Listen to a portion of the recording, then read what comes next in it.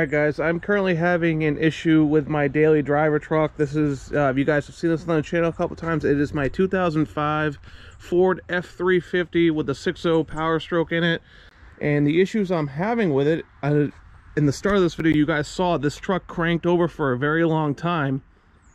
And it's been doing that for quite some time now. I'd say the last couple of months. And to be honest with you, I didn't think anything of it up until a few weeks ago. I fired my truck up, and it's getting cold now. We're in October, and I let it run for a few minutes, and I went to head to work, and I pulled out of my driveway, and the truck literally fell on its face. Like, it was like, it sounded like it was running on like 2 cylinders. It wouldn't move. It was bogging, spitting, sputtering, anything you can think of. And I have an SCT tuner in this truck, so I pulled up the codes, and I'll put the codes up in the video here. So what those codes are is they are all leading to injector low circuits. So not enough voltage going into the injectors. That led me to believe that my FICM, the fuel injection control module, isn't properly firing the injectors with enough voltage. So I went to my buddy's house that has a scan tool that reads the FICM voltage as you're driving, and I'm gonna plug that into the video right here. It's the top right number, that it's a number followed by the letters FMP, and you saw that it dropped to 26.5 volts, and that is horrible. It's absolutely horrible for a FICM. Ford recommends anything below 45 volts. Your FICM's done, it needs to be replaced. The cause of this is weak batteries, I guess. I actually just put brand new OEM Ford batteries in this truck last year because I was noticing that the batteries were pretty weak, so I'm wondering if that's what killed my FICM. Potentially, I am not positive. So I put new Ford batteries in it, and I was driving it all year, and that's when I started noticing the long cranks, and I didn't really think anything of it up until it just completely fell on its face a couple weeks ago. And then I did that diagnosing, and I realized my FICM's junk, so I ordered a new one. And that's what we're going to be doing today.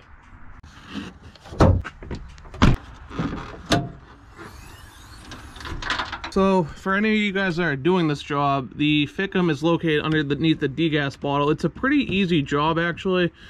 You just kind of have to move the degas bottle out of the way, and potentially the air intake boot going into the turbo, maybe.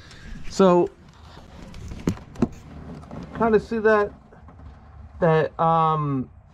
aluminum piece with the ribs on it? That is the FICM right there. So once you get the degas bottle up out of the way, it's pretty easy to access. There's just 4 bolts on top, and then a couple connectors, and plug the new one in, tighten the new one down, you're done. So before we start taking out my old FICM, this is my new one here, and I just wanted to give a shout out to the company I got it from, FICMrepair.com. There's their number. I will also attach their website in the description below. I just want to say, honestly, Ed over there and the guys, top notch. I can't say enough good about them. And they don't just specialize in FICMs. They have parts for Cummins and Duramaxes as well, and any other sort of parts you might need for your Powerstroke. It's a top-notch company, honestly. They're very nice. They're helpful with anything. I would highly recommend. This is the Ultra with the lifetime warranty on it, and it's got upgraded internals in it. Ed and the guys over there tune them so you can have a just OEM setting one, eco setting, the Atlas 40, which is what I did. So it's an additional 40 horse to the rear wheels. And you can go up to Atlas 80, and then you can do Hercules, which is 100 horse. I do some light towing with my truck, and the 40 will do just fine. Great customer service, just top-notch quality guys. I'd recommend anyone to go there. So let's get my old FICM out and put this one in.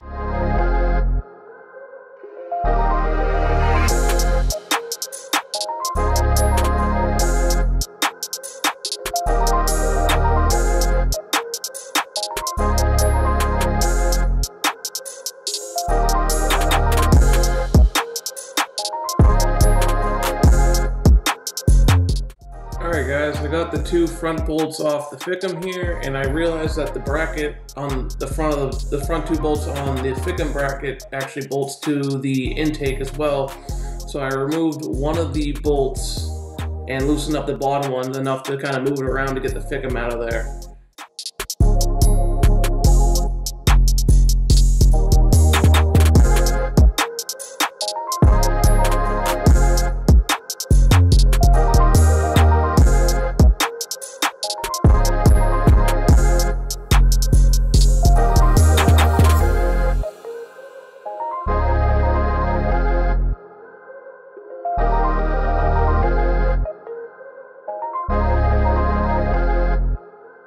I think this has been out before because there was no rubber bushings on my FICM, so I don't think this is an original FICM to the truck.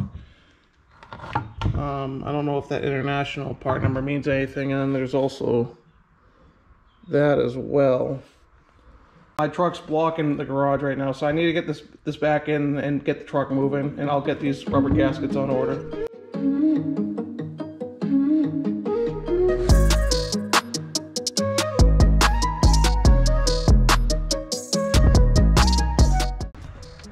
The worst part of all this is I'm gonna have to take this back off again to put those bushings on.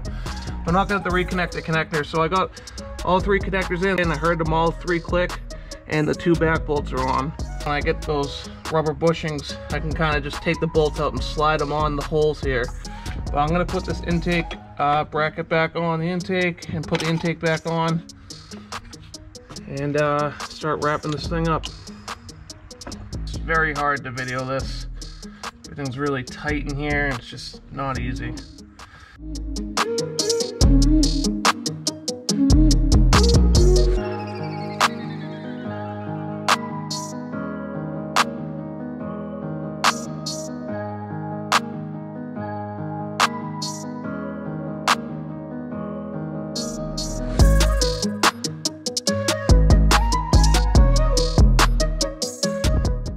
Intake all buttoned up. Let's get those last two FICM bolts back on, and then put the degas bottle on. This job's done until I get those rubber bushings.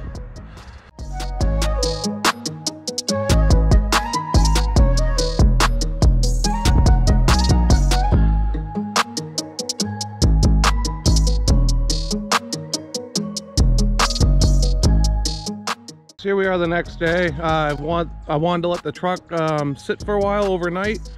Let's fire the truck up and see how long it takes to crank, and let's see if hopefully this FICM solved it.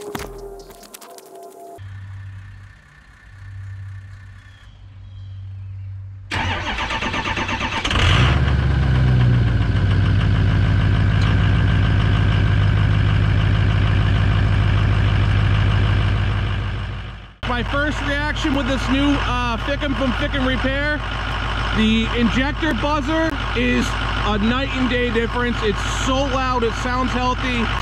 Let's take this thing for a test drive and see how it does. I'm gonna let it warm up for a few minutes and we'll take it for a drive.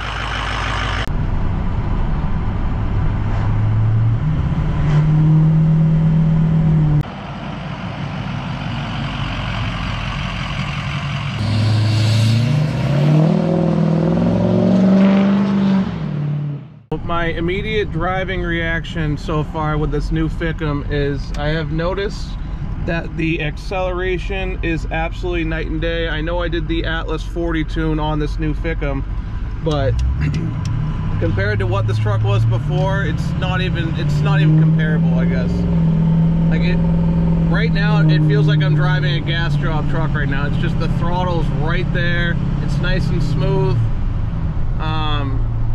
Definitely worth, I would say, getting that Atlas 40 tune. It's like 150 bucks from FICM Repair.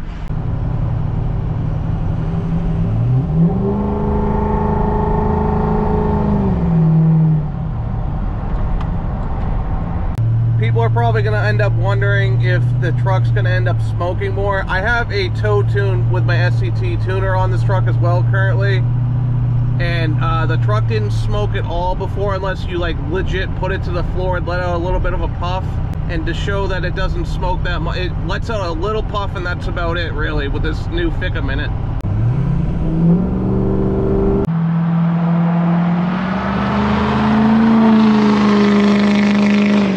I was just messing around with my SCT tuner. This is the X4 model, and I'm happy I did. I did not know that it could do this, but if you can see that top left gauge right there, that's the internal FICM voltage, and I'm pumped about that. And as you can see, it's sitting at 48 volts and 48.5. That's right where you want it. So I just wanted to plug that in and show you that this repair is definitely now fixed. It's just overall the performance and everything is just much better. I know I did the Atlas 40. I'm sure if you did the OEM tuned FICM, it'd be fine, but it'd feel like a stock truck. I'm really happy with that 40 horse tune. It's not some souped up race truck. It's just got a little bit of power to get out of its own way. Very happy with it. So if you guys need a FICM or any sort of diesel parts, I would highly recommend FICM Repair. They want to set you up right. They're not going to try to sell you on anything you don't need. Or so if you like this truck, I'll keep doing some work on this truck when it comes by. But right now, I'd say it's pretty good. Give this video a thumbs up if you liked it, guys. I appreciate it.